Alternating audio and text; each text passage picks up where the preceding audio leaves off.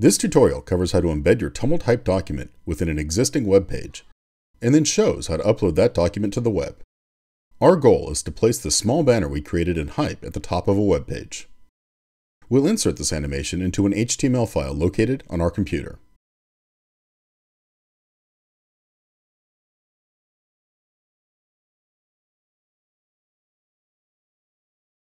First, examine our HTML document by opening it in an HTML editor such as Tumult HyperEdit.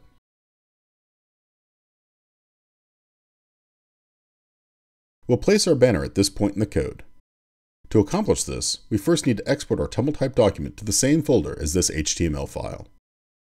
Choose File, Export as HTML5 folder, and ensure that the Also Save HTML file is enabled in the export dialog.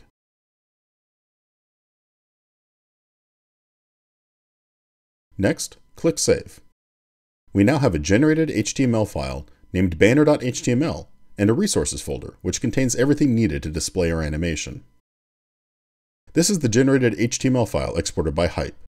It is a simple web page which references the JavaScript also generated by Hype, which in turn loads all of the images and content required to display our document.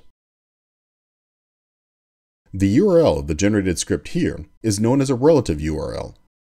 It is relative because it references a file relative to its current location within a folder.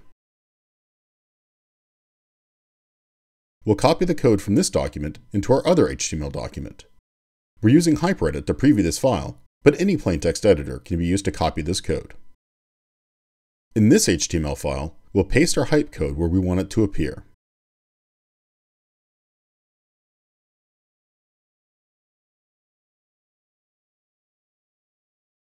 We can now save this file. To get this document on the web, we'll use Transmit to upload our files. Transmit is a popular FTP client used to transfer files to and from servers. After we insert our server domain, username, and password, we can connect to our server.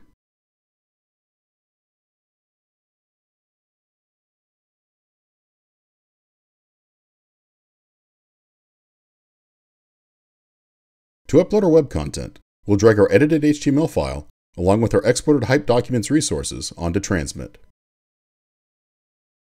With everything uploaded, we can now test our document on the web by visiting our URL, demo.tumult.com. Since the file name of our document is index.html, the page is automatically shown when our site is loaded. This is the default behavior of most web servers. If instead we rename our HTML document to index2.html, our server will not display this file without explicitly including the file name.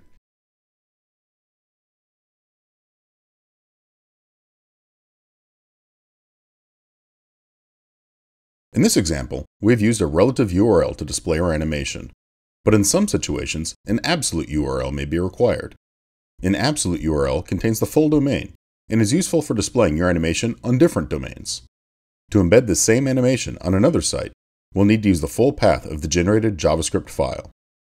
Since our file is located on the demo.tumult.com domain under the folder banner.resources, the only adjustment we need to make to the embed code is the addition of http://demo.tumult.com/.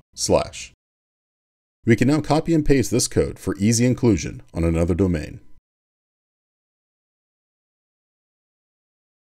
Here's the process for including our animation on newhive.com, a site for building creative single-page websites.